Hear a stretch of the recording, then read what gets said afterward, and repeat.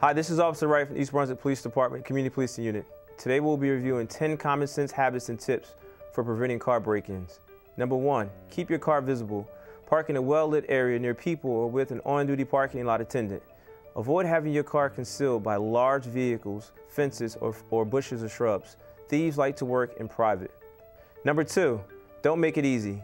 Keep windows and sunroofs closed and doors locked. Almost 1/4 of thefts from vehicles are from unlocked cars. Number 3, activate your vehicle's alarm.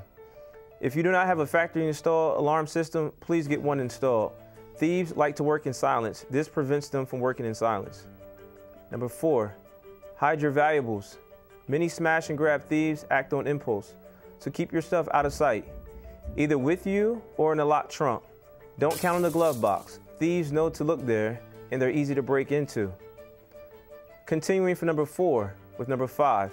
If you have a wagon or an SUV that leaves your cargo area open, get a retractable fitted cover to keep shopping bags or other belongings hidden. Number 6, don't hand a thief your keys. Take your keys with you, and if you think you have a great hiding place for a spare key, car break-in thieves know to look above the visor, in the center console, under the floor mat, in the trunk as well. Number 7, stow your stuff before arrival. Experienced thieves often stake out parking lots to watch for people putting items in their trunk. Help prevent car break-ins by putting valuables like laptops, messenger bags, and electronic devices in the trunk before you get to the parking lot. Number 8, stash the evidence. After you put your stuff in the trunk, don't forget the electronic accessories like plugs, MP3 adapters, and navigation system windshield suction cup mounts. Thieves know what they're looking for, so hide the electronic accessories as well. Number 9, trust your instincts. If you see suspicious activity, find another spot to park. If you're concerned, tell the attendant or report your suspicion to the police.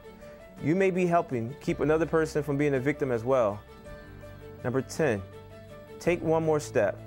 Make sure you do not leave the garage door opener on the visor of your vehicle, and make sure that you do not leave the key fob to your vehicle in close proximity if your vehicle is parked in the driveway of your residence. Once again, these are the 10 common ways that you can prevent car break-ins. Please, if you have any questions, comments, or concerns, you can contact myself, Officer Wright, at communitypolicing@ebpd.net. In the case of emergency, obviously please call and dial 911. And in a non-emergency situation, you can dial 732-390-6900. Thank you.